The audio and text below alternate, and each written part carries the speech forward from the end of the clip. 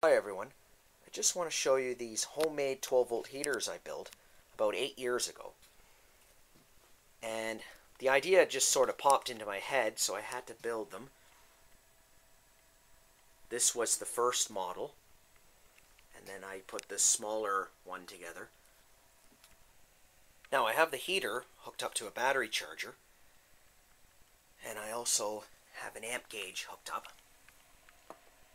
You can see how much current is drawing. A little over 15 amps. Now what I'm going to do is take this thermometer here. You can see the temperature right now. It's about 70 degrees Fahrenheit or 20 degrees Celsius. And I'm just going to put it up to the output of the fan of the heater here. Let's take a look at this. Now you can see it rising fairly quickly.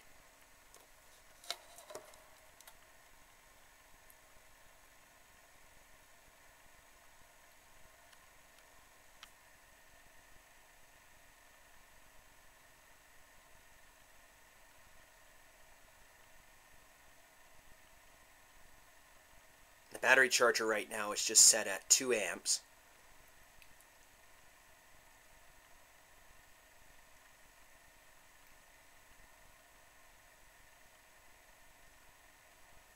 So you can see that the heater actually works okay. You can feel a small amount of heat, but it's only drawing about 15 amps.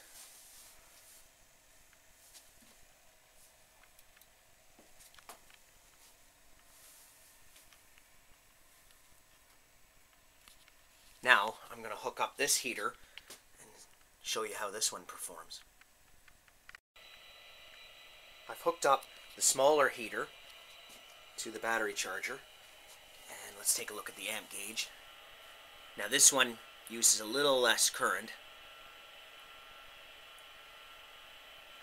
and I'm just going to take the thermometer again. Let's check the temperature now. And I'm just going to put it in front of the heater. Let's take a look.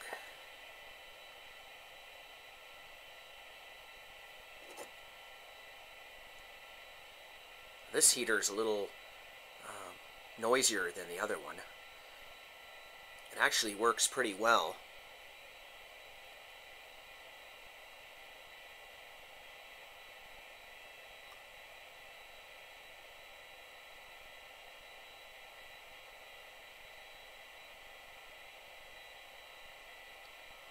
So you can see that it puts out a small amount of heat. There's only one output area on this fan, on this heater.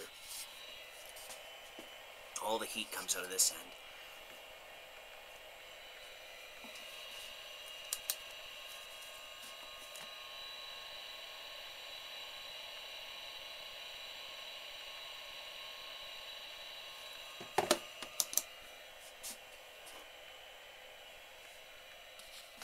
Now what I'm going to do is I'm going to take the covers off of them and just give you a little view inside how to wire the coils.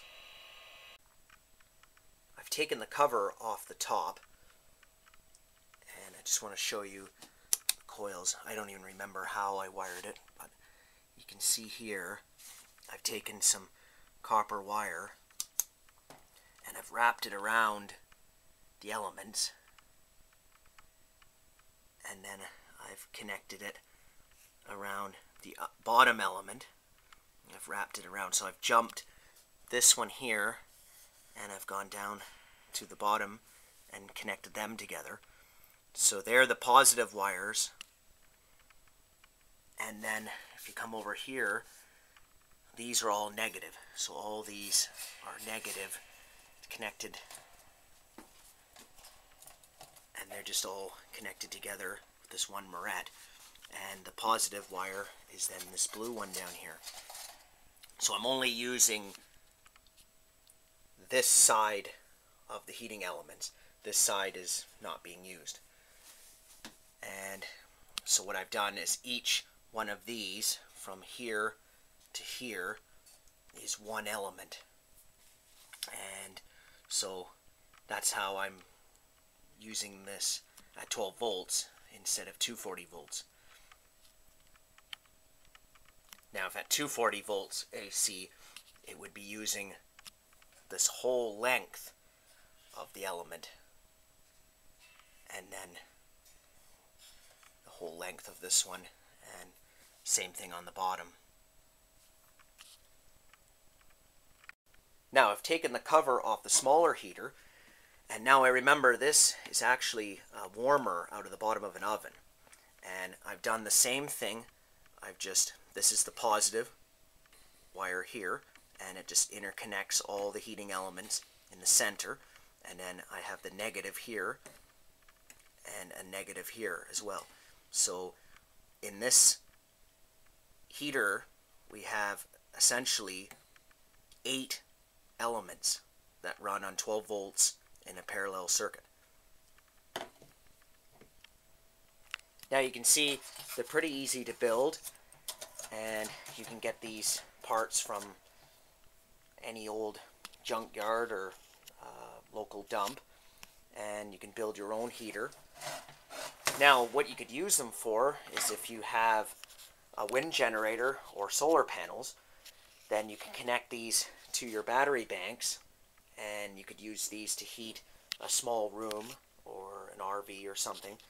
And instead of using an inverter to step up the voltage and run a 120 volt heater, which is okay, but you're going to put wear and tear on the inverter itself.